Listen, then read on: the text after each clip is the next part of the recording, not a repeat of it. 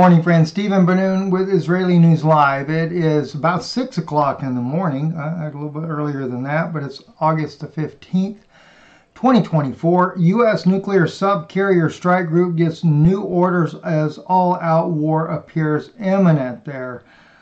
This is being reported by Microsoft. An American carrier strike group is being redeployed to a new area of operations ahead of war.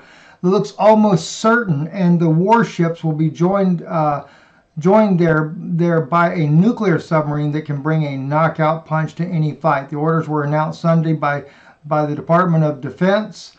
These powerful naval assets are being moved to the Military Central Command area, which covers the Middle East and much of Central Asia. The number one command priority of force is to deter Iran. And that's being said mainly because Iran, on this particular, well, not just this particular video, this is on today, it looks like USA Today, but, they are saying that the calls from the U.S. and allies to hold retaliation is just not going to happen. Israel already bogged down with Gaza. And let's listen in just for a moment here. Iran's president saying the country has the right to respond. A senior U.S. official tells NBC News Iran is still deciding how and when. President Biden said he hopes a wider crisis can still be averted if Israel and Hamas agree to a ceasefire and hostage deal. Do you have the understanding that Iran could cease or stop doing an action if a ceasefire deal is possible? That's my expectation. We'll see. But there is very little hope this morning for the talks. Hamas says it already agreed to a U.S. proposal a month ago and won't attend a new round of negotiations set for this week, accusing Israeli Prime Minister Netanyahu of stalling to keep the war going. And very sad to say that there is so much truth to that, that he is actually stalling just to keep the war going.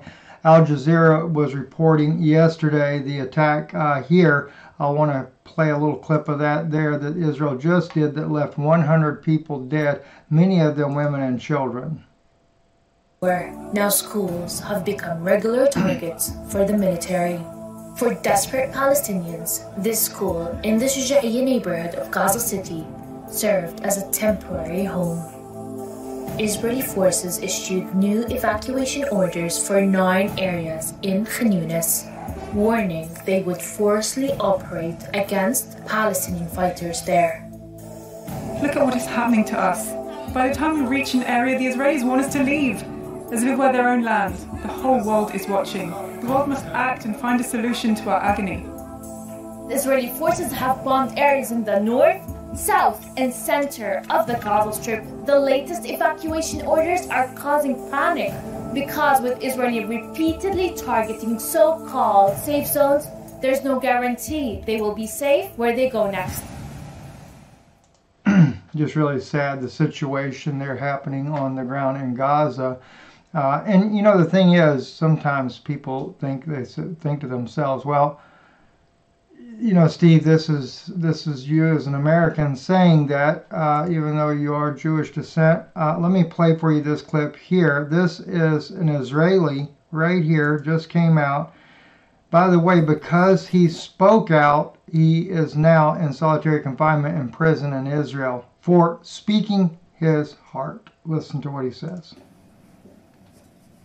Here in Israel, for generations, we kill the Palestinians. We injure the Palestinians. We have more than 1,500 Palestinians in administrative detention. We demolish their houses here in Jerusalem. We cut down their olive trees. We confiscate their property, their waters. And most Israelis expect them to accept it. And when they don't accept it, they react in violent way. They blame them, the Palestinians. For most Israelis, we hold millions of Palestinians under occupation for generations. they are deprived their basic rights. And for most Israelis, it can go on forever. Look, don't get me wrong, I'm not justifying the violence.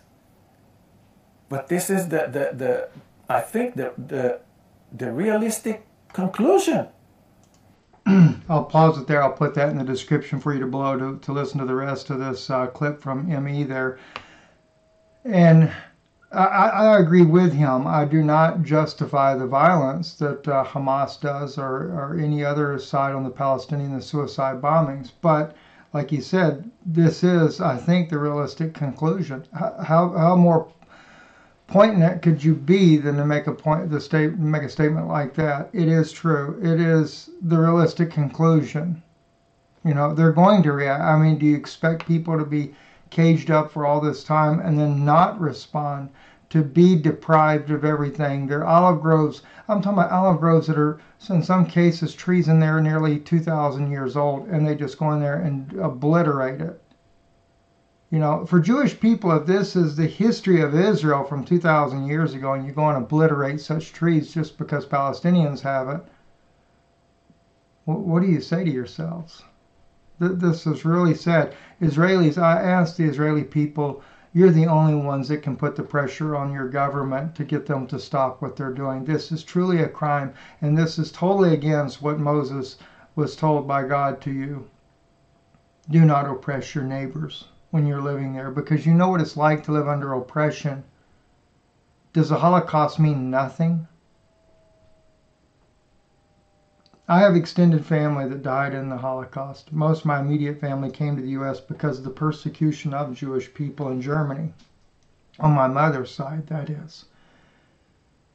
So I have to ask the question, when will you hold accountable? Because it's your government that's doing it. It is a handful of radicals.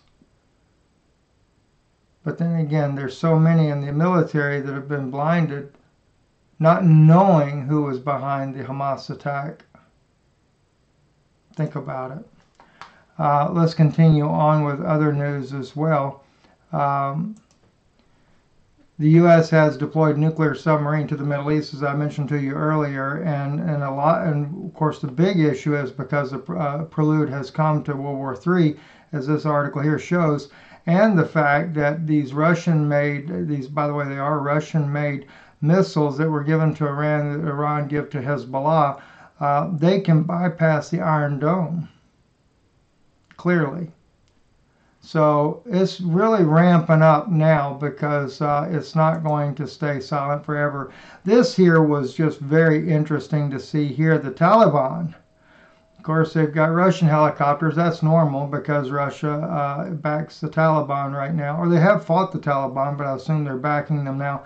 But anyway, to see all this American equipment on the ground that they are parading through the streets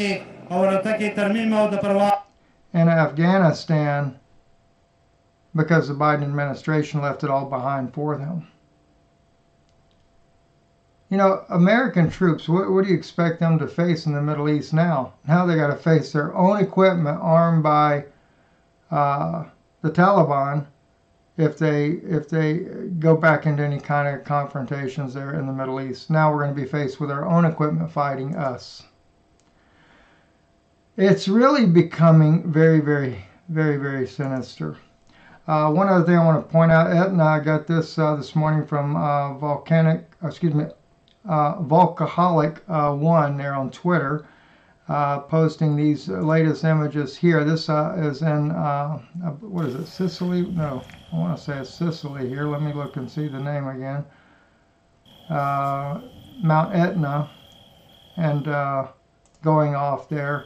And it is definitely going off in a blaze of glory right now. So many volcanoes around the world. I haven't talked about that much lately, but maybe I can do an update on Patreon on just how serious this world is shaking up from on the inside out.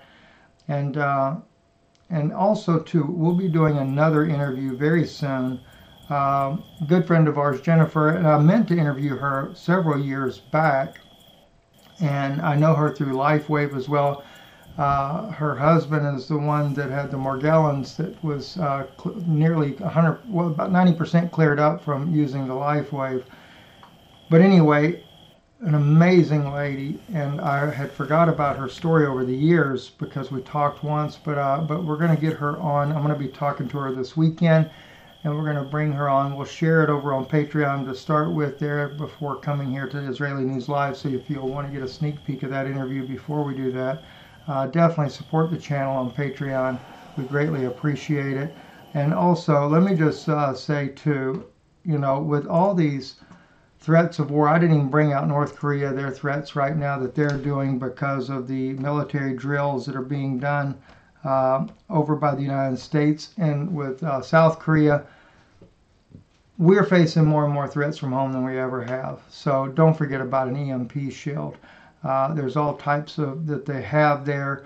Battery protection, I'm clicking on different ones different times for you just so you can see. And I would assume, well, I'm not really sure what the battery protection is there for 12-volt battery protection. Let me back up because I want to use something that for me is more realistic. I mean, and maybe that is for some of you out there. I don't want to say it's not. I'm sure it is. Radio protection. This is what Mr. Or the president of the company of EMP Shield was sharing with us, and that we're waiting on the final review. There's one more edit we have to do on the EMP Shield documentary that we did behind the scenes. Fabulous work there. But anyway, if you need to get something like this here, these are for the radios that they have. You can learn more about it. You can just purchase it, get it into your cart there, save $50 by using the INL50 coupon code. All right, that's always very important that you do that. When you go to your cart to check out, regardless of how many items you buy, when you use INL50 coupon code, as soon as I get through with all the junk that comes up on my computer, and you put that in there, type in INL for Israeli News Live 50, they will take an additional $50 off your order that you do there. So anyway, we appreciate you. God bless you. And oh, this time it actually worked. It showed that it removed the $50. So happy to see that. Went down to $2.99 instead of $3.49. So this is exactly the way it's supposed to do. Sometimes on my side, I do it so much showing it, it kind of gets blocked in the system. I'm Stephen Ben-Nun. You're watching Israeli News Live. God bless you. Have a great day. Later today, by the way, later today, live, you'll have myself and my wife, Yana Ben-Nun. We will be speaking again, going into part 2 of these Noahide laws. And it's very important because it is a reality that we face, something that needs to be spoken about. Stephen Ben-Nun with Israeli News Live. God bless you.